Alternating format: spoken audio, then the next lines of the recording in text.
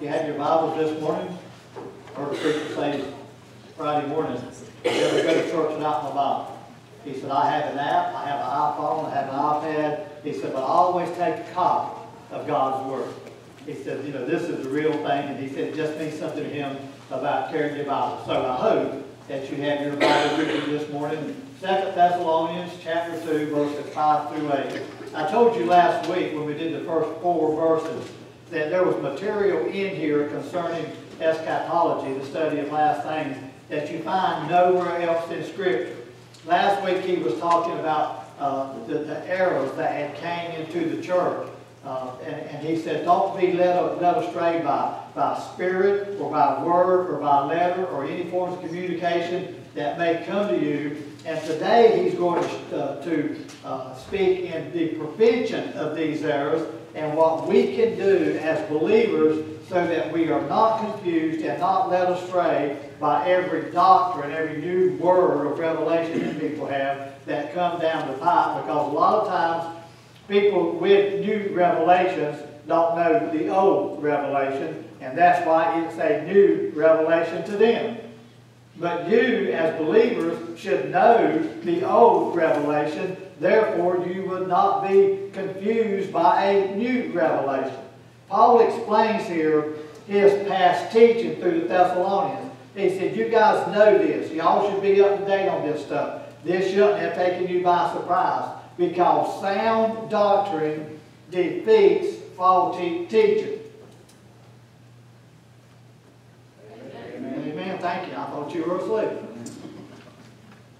Anytime you have sound doctrinal teaching, you should be aware when false teaching comes in your hearing and in your presence. And you should, as Paul did in our Sunday school lesson this morning, you should be able to stand and confront the error of another believer when it comes to the fact of believing divine revelation. Paul stood against Peter, a pillar in the Jerusalem church. And because Paul did it, that is our example that we should be willing and able to stand for what is right and what is true in God's Word. Are we sound in our faith? I mean, I would hope so. I would hope that we're not just led astray every time we read a book or watch a movie or something like that. So, if you have your Bible, would you please stand with me while we honor the reading of God's Word? 2 Thessalonians chapter 2, we're going to look at 5 through 7. It says, do you not remember that when I was still with you, I told you these things? And now you know what is restraining, that he may be revealed in his own time. For the mystery of lawlessness is already at work. Only he who now restrains will do so until he is taken out of the way. A lot of explaining to do this morning, and again, like I did last week, I apologize to you for the technicality of the presentation, but still, we need to know these things. Sound doctrine. You are to teach the whole counsel of God, not just the good feeling stuff, not just the salvation message, but messages that inform you and prepare you for what is to come in the future. So let's pray this morning. Father, thank you for the privilege to expound your word. I pray this morning that you would open our hearts to receive, our ears to hear, and our minds to understand. For we pray in the precious name of Jesus. Amen.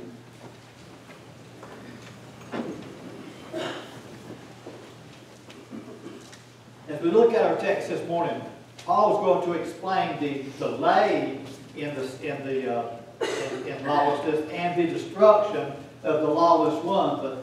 But in looking at this, I told you last week I had too much material. I did. That's why we were here till 10 after. So I have cut some verses off of this, and that should be 2, 5 through 7, not 8. And I'm going to break this down a little more because there's just so much here that you have to talk about to understand. So, getting into our text this morning, the first thing I want you to see is the doctrine of the Antichrist. The very first thing Paul says is to remember, or he reminds him, he says, do you not remember? The word not shows Paul's impatience with these people. The word not is expressed as direct and full negation of a statement or a fact. And see, Paul's a little perturbed with these people here. Not much, because he's called them dearly beloved brothers, right? And he's called them friends. But here, he says, you should know this. Don't you remember? You see, we have a newsletter that goes out every month.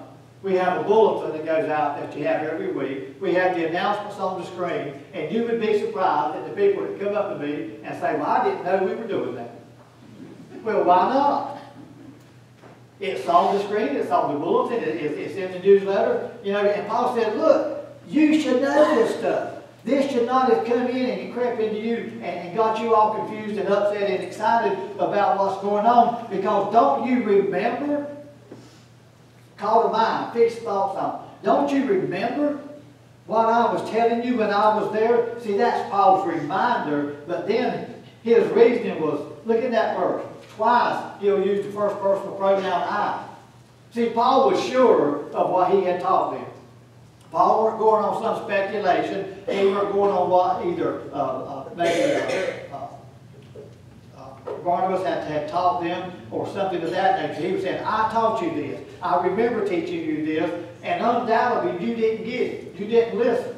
How many times do you sit in a service like this or in a conference somewhere and hear speakers preach the Word of God and teach the Word of God, and we get up and we walk out and it has made no difference in our life? It has had no change or no effect on you whatsoever. Paul's a little impatient here. He said, I was with you guys. I taught you this. Notice in that verse it says that I was with. There's Paul's presence. And I told you that is Paul's power through the inspiration of the Holy Spirit of God. Paul said, you have no reason for this to be happening. And the reason I'm saying that is I was the one that did it for you. All you got to do is remember what was being said. But then look at the report he gave. This is important. He said, when I was with you, I told you these things, told, in perfect tense, which speaks of a repeated action in past times. In other words, Paul says, when I was with you, I told you and told you and told you and told you the same thing. You see, folks, people today in the modern church don't believe that doctrine is important, and doctrine is important, because if you've got a doctrinally sound church, by the way, I just had a thought, Doctrinal Sound is playing this Saturday morning at 9 o'clock at the Randy Travis Music Festival. So if you're not doing anything, please come and support us. We would love to have your support. Amen. Amen. Thank you. But Paul said, I told you over and over again that, about the rapture of the church, about the day of the Lord. The word told simply means to speak or to make an address or a speech. So undoubtedly, they had believed the good part about salvation and about eternal life, but they had not paid attention to the teaching about the Antichrist and the second coming of the Lord back to this, back to the earth. And so Paul was a little perturbed. He said, guys, y'all should have got this. And you know, that is a pastor's heart. We don't stand up here on Sunday morning 30 minutes to be seen. Amen. We're trying to help each other, and we're trying to grow spiritually together. And I know that 30 minutes is a long time for people to sit and listen to somebody talk nowadays, because we're so used to videos and other such things. But preaching is an important part of the worship service. I would say to you this morning, and just be absolutely frank with you, this is the most important part of your day. Singing prepares the way. And that's good. I love music. But the most important part is what God's got to say to us. Heard a man preaching Friday morning, and he said, look, he said, if you come to hear me this morning, he said, you're in the wrong place. He said, you should have come to hear God speak from God's Word. You know, and he was right, and I had to agree with him. So Paul says, look, I have taught you this doctrine. There is going to be an Antichrist, a real person. He is going to be on this earth. He is going to be revealed. But you may be saying, well, what about it? If there is an Antichrist, if there is evil in the world, why don't I know it, or why don't I see it? He says, well, let me explain that to you. There's a delay right now of the Antichrist. First of all, look at the realization in verse 6. He says, and now, right at this present time, you already know what is restraining. The word know, perfect tense, means it implies fullness of knowledge. He said, when I was with you, I told you everything I knew about this. I didn't leave anything out. I didn't leave you guessing. I didn't leave you hanging. I didn't give you a partial information to let you kind of go out on your own and try to figure it out. He said, I gave you everything that I knew, and therefore everything that I know, you should know because I have told you over and over and over again, right? So he said, you should know this. You should have a fullness of knowledge. But then, what should I know is that there is a restraining going on. Now, restraining. The word here, what, in most translations, is a neuter word, which means it's not gender. It's not a female or a masculine word.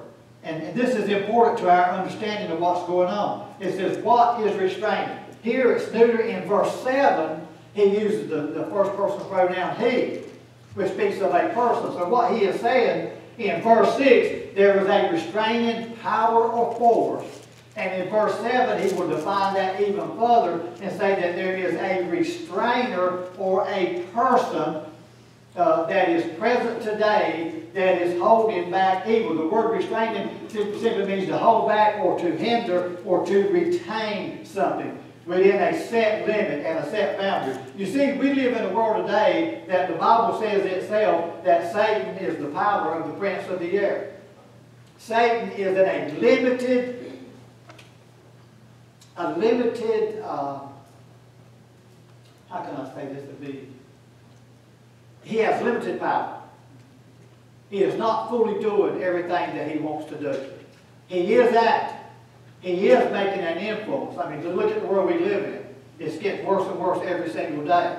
But there is something that is in this world that is restraining the full revelation and the full power of Satan upon this earth today. You see, Satan is a liar and the father of lies because he was a liar from the beginning, and because he's telling you lies. You know, most people today, young people, don't even believe that there's a devil or Satan.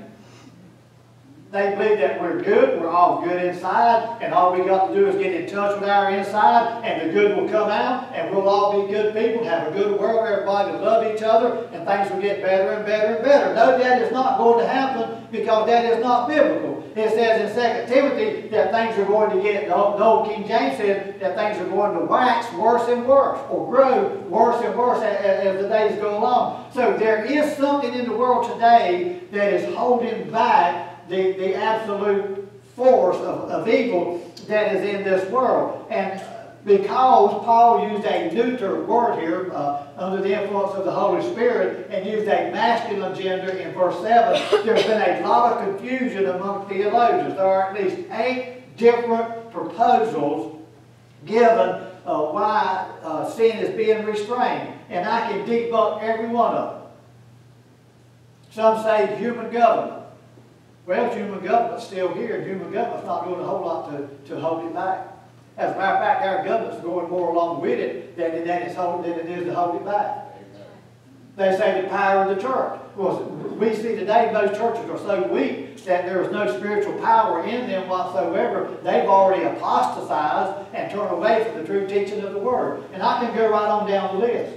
So there's only one power that can restrain the power of God, and that's got to be a divine, supernatural power.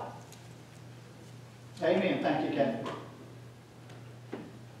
Amen. You can't control Satan.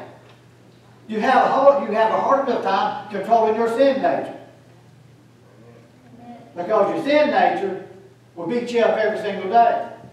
And days that you're not reading and studying and praying and looking up to God and seeking God, it'll beat you up even worse and make you feel worse than you felt when you started out. So we cannot control the evil that is in this world. It takes a supernatural power to do that. So there's going to be something else. This to me is encouraging when you read this verse. It says, and now you already know what is holding back, that He may be revealed in His own time. What this is talking about, revealed, is a supernatural revelation. It means to make manifest or to reveal a thing previously secret or unknown. Man can't know God's mystery. You understand that, right? So he hasn't been revealed. There hasn't been a supernatural revelation of who Satan is yet. Secondly, on time, and I included this because I think that this is interesting. This word means a period of time marked by a suitableness of circumstances. Do you think the world is ready for the Antichrist? I personally do. I see the church in apostasy. I see Christians living like the rest of the world. I see the church has turned into more of an entertainment center than a worship center. I see people coming to church who don't know a thing about worshiping God. I see people serving God who are just as evil and wicked as anybody who's not even in the church. So yeah, we're ready. It is a suitable time. The circumstances are just right for the Antichrist to come on the scene. But he's not here yet, is he? It shows that God is in control of when the man of sin is revealed. Aren't you glad about that? I'm glad that God's in control of Satan, even though Satan is the prince of the power of the air and has a great influence over people today. You've heard me say this before. Satan is a very angry, bad bulldog that is on the chain. And God holds the chain, and God snatches him back every now and then. He lets him go so far, and there's a bound on it, and then he pulls him back in. Because if it was not for that, this world would be a very vicious place. It is today anyway. Look at the deaths in Chicago. Look at overseas in Somalia, where Christians are marched out every day. You don't hear this on ABC and NBC, do you? They march them out every day in the public square, and they kill them because they will not refuse to deny their faith in Jesus Christ. We live in a bad place. And we need to be aware of why we're in there. We're in a sin-cursed world. People say all the time, well, why do bad things happen to good people? Because we live in a sin-cursed world. You know, why don't God protect me from everything that comes into my life? Well, God may be trying to teach you something by allowing something to come into your life, to draw you closer to Him. Maybe you're getting away from Him. Maybe you don't live like you did. Maybe you're not working not like you did at one time. So God has to bring you back the same way He holds back the evil that is in the world today. But the Antichrist cannot come on the scene right now because there's something in the world that's holding him back. Look at verse 7. Verse 7, there is a reality though. We just talked about it.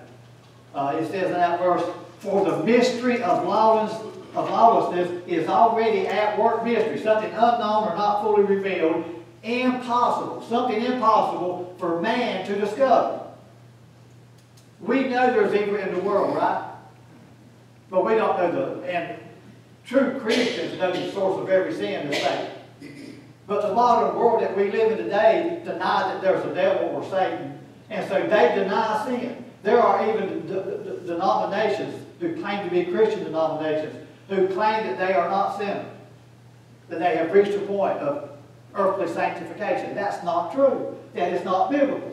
You're going to have a sin nature until you die, or until we're raptured out of here. And you're going to have to deal with that sin nature every day until that time. You know, I used to as a young man, I didn't want to die, but you know, the older I get and the wiser I get, I think that that'll be a good time. That don't make sense, does it? Because if you deal with a sin nature every single day, like I do, then you struggle every day. Some days are great, there's no temptation, nothing going on, and then some days it's like a bombardment, one right after another. And the days you're the weakest is when it's the worst. And so it's a mystery to people. Why is there evil in the world? If there's a good God, here's the argument you always hear. If there's a good God, why is there evil? Why does He allow evil? So it's a mystery to people. The word lawlessness simply means a spirit of lawlessness. And lawlessness in 1 John 2:18 says that a violation of law is sin. So it's just simply sin. There is sin in the world today. And we see that. We have abortion. We have same-sex marriage. We have transgenderism. And all these other things. We have killing. And children are not fed. Children are orphaned and just pushed out of the house. You know, there's all kinds of sin in this world. And we see that. But it's a mystery to us Why is it so strong in this world? Because Satan is the one that's behind it. Work. To be actively in operation. Would you agree that there's evil in the world today and that it's actively working? It's everywhere. And in my opinion, it's getting worse and worse. There are things today on TV that when I was a child, they would have never let me on TV. There's movies, and with the advent of the internet, I'm not against the internet. I'm just saying you can do things for good and bad, and I hope declare there's more bad on the internet than there is good. I heard a preacher talking Friday morning again. He said, if you're on Facebook, you need to get off. Everybody don't need to know you just went and had lunch. He said it takes away from your personal relationship with God. Did you know the latest study says that the average American person spends at least 5 hours in front of a television every day? If you close your off the TV and open your Bible, you'd have a lot better life. But the reality says that there's a restraint. For the mystery of lawlessness is already at work. Only he, now here he uses a masculine pronoun. He who now restrains will do so until he is taken out. This is interesting. He. The word he can only, in this man's opinion, and over the years that I've studied, it's a masculine noun that refers to the Holy Spirit. Well, why didn't he say that in verse 6? Would have made it a lot more simple, but it wouldn't have been as complicated. But if you're a student of the Word, and I know some of you are, you know that just because Paul used a neuter word in verse 6 does not nullify the fact that he was talking about the Holy Spirit then, because the Holy Spirit is referred to in the New Testament both in a masculine gender and in a neuter form of a word. So in both places, he's talking about the only power that can deal with Satan, and that is the power of the Holy Spirit of God. It is God Himself, the third person of triunity, that deals with the sin that we have in the world. And it says He restrains, He holds back, or He hinders Satan from doing what he wants to in the world. You see, Satan knows that he's going to hell.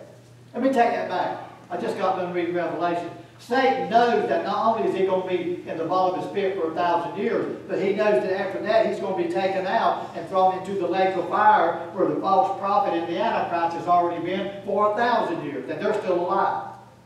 So there's eternal punishment there. He knows that. And see, his job, and he's very good at it, is to deceive you and lie to you and get you to believe the fact that, first of all, there is not a Satan. There is no evil.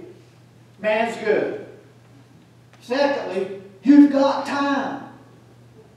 Don't worry about going to church. Don't worry about getting saved. Don't worry about serving God, because you've got all your life. What about the rapper that died last week at 21 years of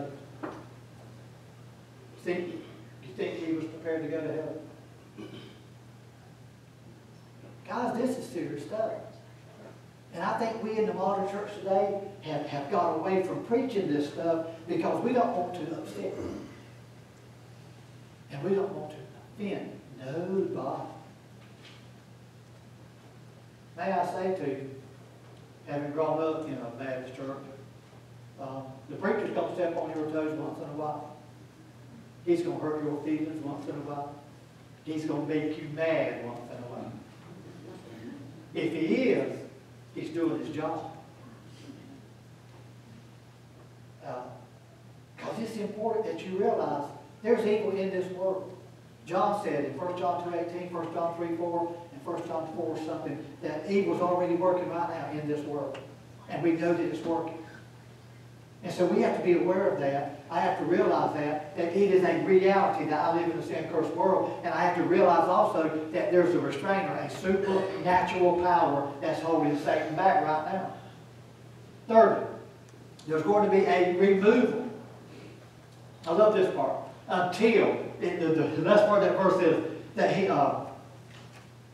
who now restrains the Holy Spirit will do so until he is taken out of the way. Now I went through, I'm just going to bore you to death for a few minutes. First of all, until, the continuation of an action up to the time of another action.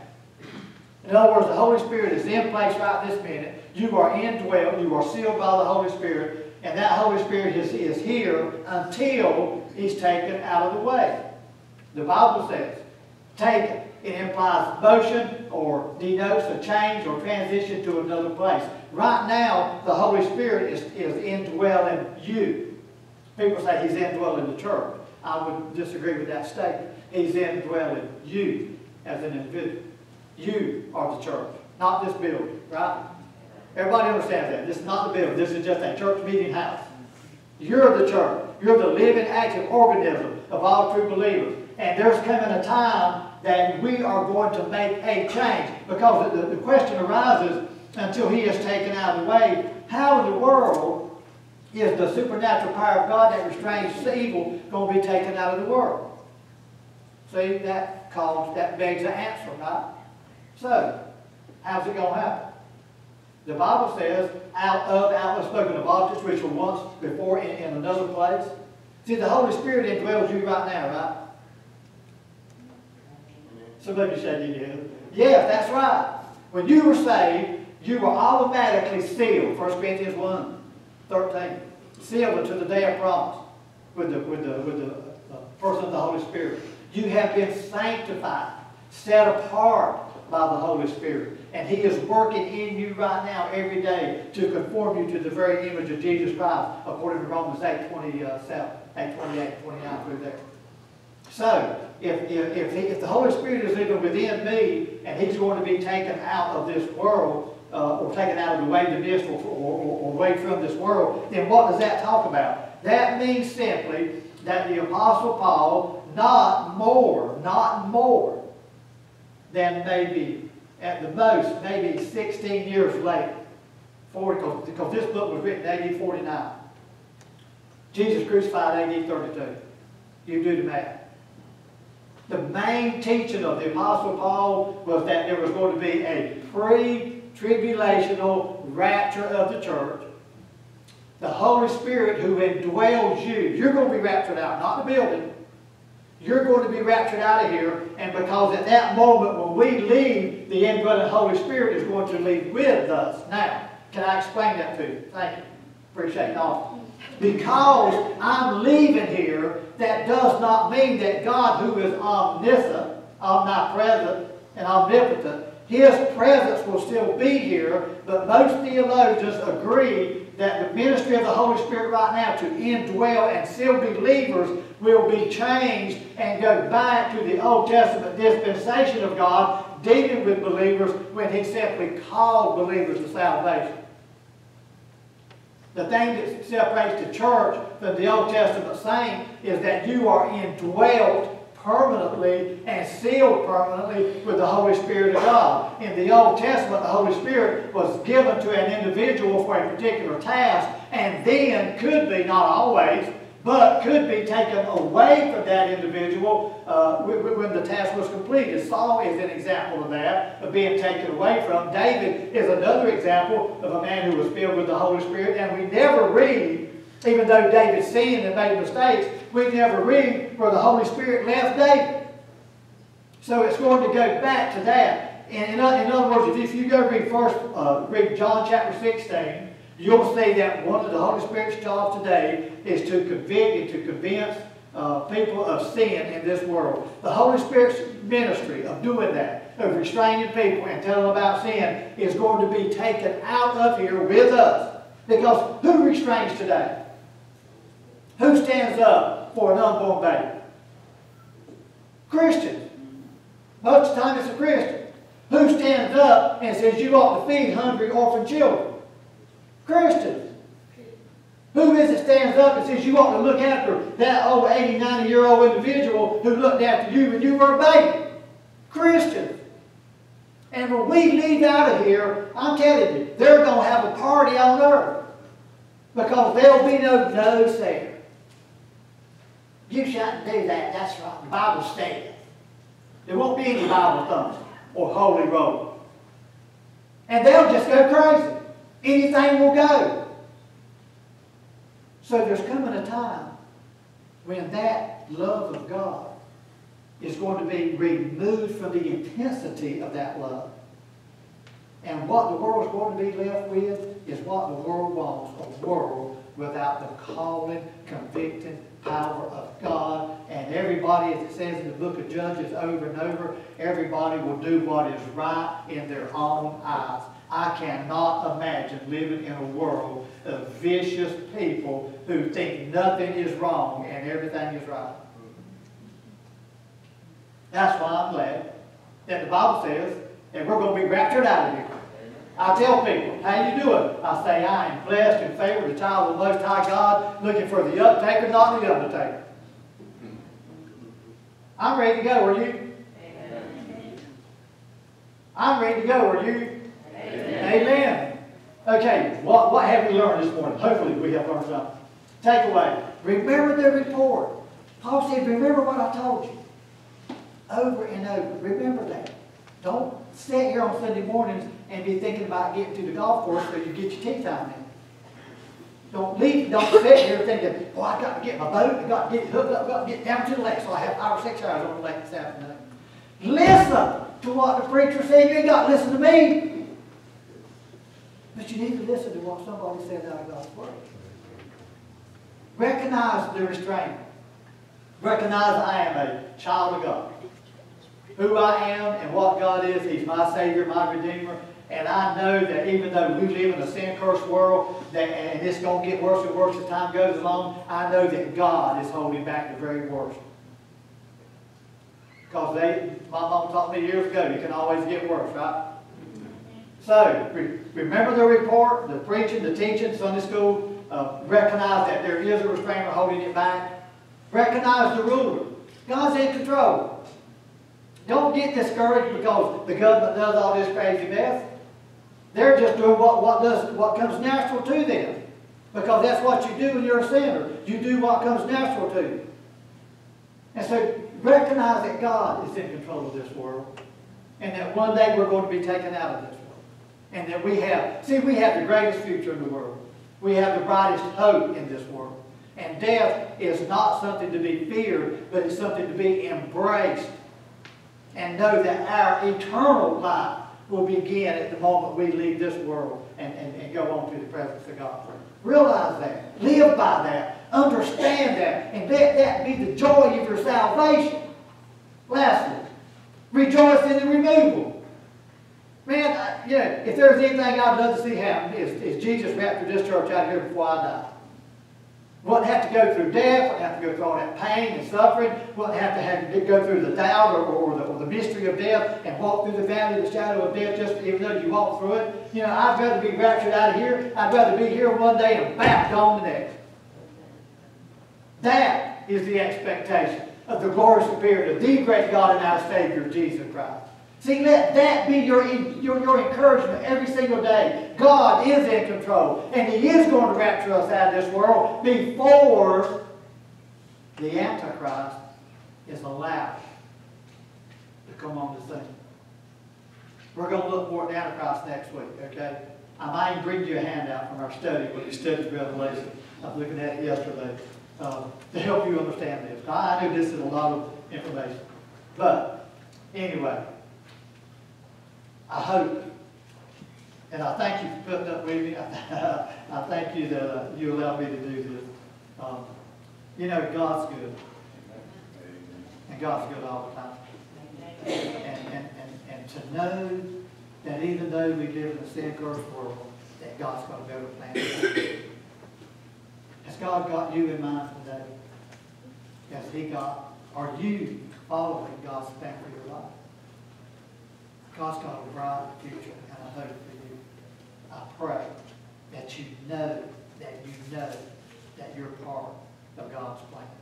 Father, bless your word as it's gone out this morning. Thank you for the time to expound upon it. Father, thank you for those who've heard today. Lord, I pray that it would become woven into the fabric of our lives.